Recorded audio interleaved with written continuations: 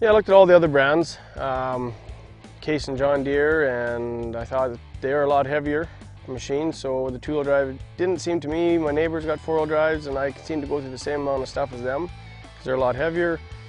I looked at the one other two-wheel drive machine, and I just didn't like the way it was laid out, and the fit and finish on it I didn't think was quite as nice, so that's why I stuck with the Apache. You know, some of the people that own those other ones, they say over time those can give you problems if you own it for more than 3 or 4 years. So that was something we looked at. The simplicity, the ease of maintenance, stuff like that, you know, was also part of the equation.